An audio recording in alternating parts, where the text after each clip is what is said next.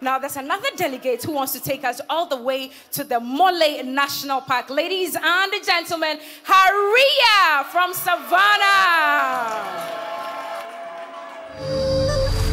A very big thanks goes to young Bonratu Tumba Boresa the first, to all Paramount chiefs, sub-chiefs and queen mothers in my region, and to Gonja Youth Association. May Allah bless each and every soul supporting me, and may He touch more souls to support me. Tonight, I'm going to talk about how animals once lived in the Mole National Park. To keep me, Hariya, in the competition, kindly follow the prompt on your screen. Thank you so much. Asanukushu.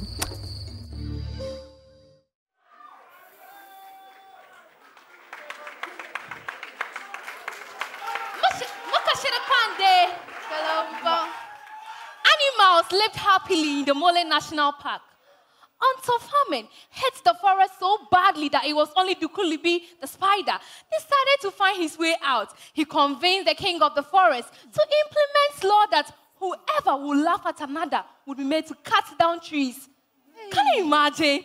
He trapped a lot of animals until Kenyeshe, the guinea fowl, decided to turn the tables against him. He heard Kenyeshe telling her children, Mumbia, I am going to braid cornrow to look beautiful. Wow. He jumped from the tree and laughed at the hairless head of the guinea fowl. The guinea fowl cried to the king. He cried to the king, it is time for Dukulubi to taste pepper. This time round, he was made to replant all the trees that were cut down. Be careful. Be careful of the pits you are digging, for you may not know. Let's practice afforestation.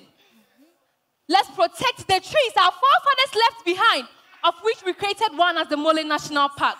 For when the last tree dies, the last man also dies. Thank you so much. Asanukushu. Hariya preaching afforestation right there from Savanna.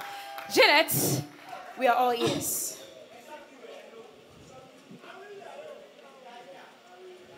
Can you hear me now? Yes, please, Mommy. The pitch of your voice was better this week. But to be honest with you, again, I felt that you were reciting. Your performance didn't draw me in. The story was really interesting about the animals, but you just recited it. Okay. And I think you could have done much, much better. Yeah. But anyway, you're looking pretty. Thank you, Mommy. Well done. Thank you so much.